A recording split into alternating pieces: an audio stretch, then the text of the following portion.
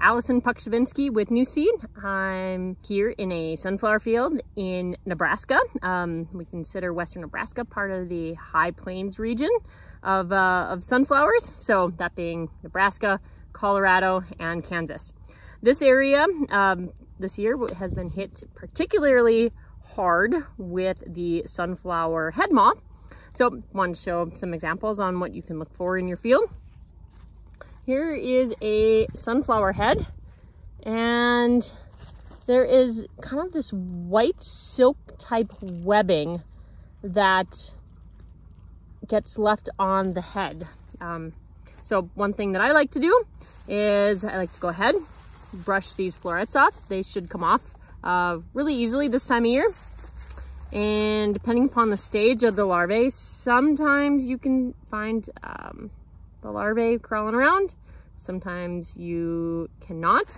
The larvae do go through several, I think at least 3 instars. So they start off really tiny and then they get bigger. When they are initially in a field, they kind of stay on the tops of the sunflower head, feed off some of the pollen and such. But then as they get bigger, they will bury themselves into the achene of the sunflower seed, and it will actually bury itself into the sunflower seed. Go ahead, it'll eat the meat, and then it will exit out the top part. So it's not the pointy end, the top part of the sunflower head, and it will leave an exit hole.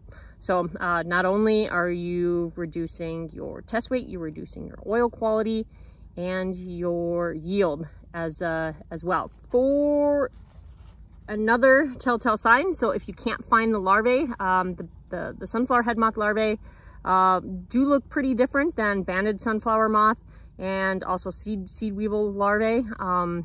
They have a very distinct kind of brownish head, but also a striped body. So that's how you can really tell it apart from the other two. And really their feeding is quite messy. So you'll often see, I kind of tore open this sunflower head here. You'll see kind of some frass and some signs that that larvae was feeding before it buried itself into the achene of the sunflower seed.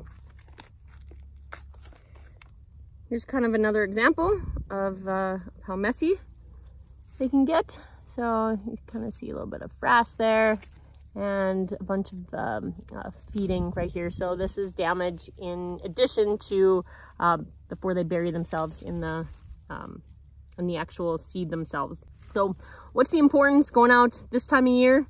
A couple things. Number one, you can look and see what your seed set was in your field, kind of maybe what your yield potential is like. So this particular sunflower head filled all the way to the center. So the sunflower head will start pollinating from the outside and then it will go inside. Usually if there's some sort of stress, drought stress, nutrients, it won't fill to the center. So this one did. That's fantastic for this field.